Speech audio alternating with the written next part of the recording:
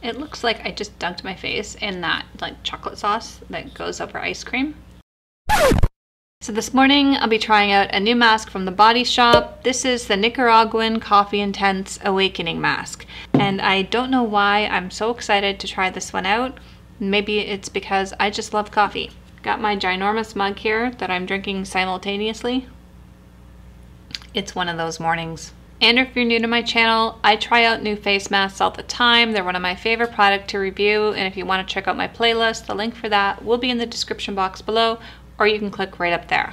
Also, if you're enjoying this video while watching it, please give it a thumbs up. It does help me out. If you want to know more about this mask, don't go anywhere, just keep watching. So this mask retails for $28 Canadian, and you get 2.9 fluid ounces of product. But keep an eye on their website. The Body Shop is always having promotions. The day that I bought... Yes!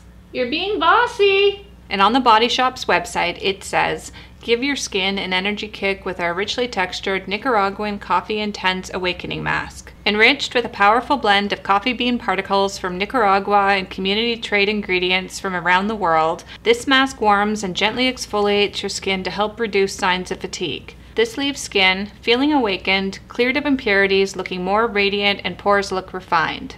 So for ingredients, the first is glycerin, which is a skin replenishing ingredient. Glycerin doesn't really moisturize your skin, it just helps hold water up against it, and this leaves it feeling moisturized and hydrated. So the next ingredient is something called isopropyl palmitate, which is a texture enhancer and an emollient. So according to Paula's Choice database, this is a good ingredient for people with normal to dry skin, but it can be potentially problematic for people with oily skin. So if you have like combination oily skin, this is a mask you probably want to avoid. So the next ingredient is something called Euglena gracilis extract, which is a microalgae, and this is used to help reduce skin fatigue. Next we have sucrose, which has hydrating properties for skin. Next we have coffee arabica seed powder, which is a great antioxidant and exfoliant. So there is added fragrance in this, and there's quite a bit of it, and I'm not sure why they felt the need to add it, because if it's a coffee mask, it's probably going to smell pretty potent in the first place. After that, we have sesame seed oil, which is great for preventing water loss, and it also has a calming effect on the skin. There's also cocoa butter, which is a rich moisturizer and antioxidant. And there is also shea butter, which is a rich moisturizer and great for dry skin. Oddly enough, the one ingredient that kind of caught me off guard is there's not very much water in this. So I'm used to seeing water as the first or second ingredient. In this one, it's almost the last ingredient listed. So I have a feeling this one is going to be super thick. After removing makeup and cleansing skin, use your fingers to smooth on an even layer of mask, avoiding the eye and lip area. Apply to neck if desired. After 5 to 10 minutes, rinse off with warm water in a gentle circular motion to exfoliate. Use 2 to 3 times a week. Remember when I said this didn't have much water in it?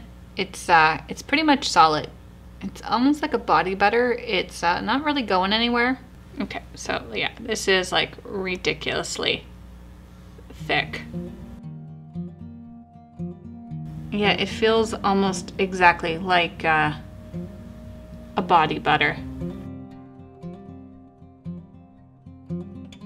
The texture does thin out once it hits your skin and warms up.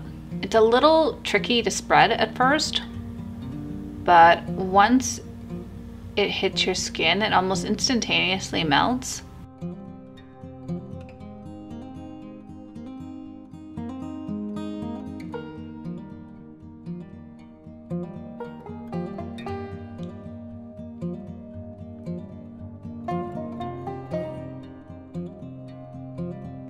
It looks like I just dunked my face in that like chocolate sauce that goes over ice cream. So overall, this was pretty easy to apply.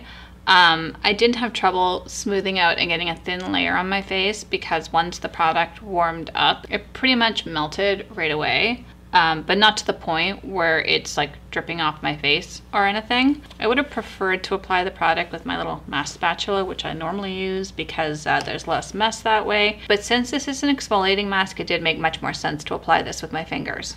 So the time is 2:35.